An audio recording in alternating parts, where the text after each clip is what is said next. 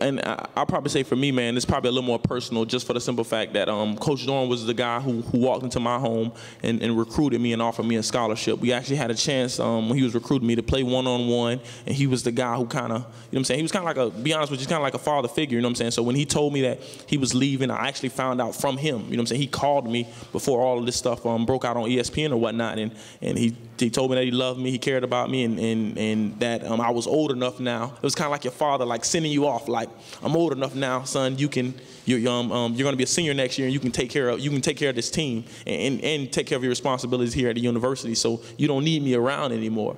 And so, man, it's just a great experience thus far for him and his family, for them to go out there and for him to get a job at NIU, man. It's unbelievable, and we at Wisconsin wish him all the best. But it's just tremendous for him to even offer to finish out the season, because he has a ton of stuff he has to do whenever this game is over in preparing his NIU team.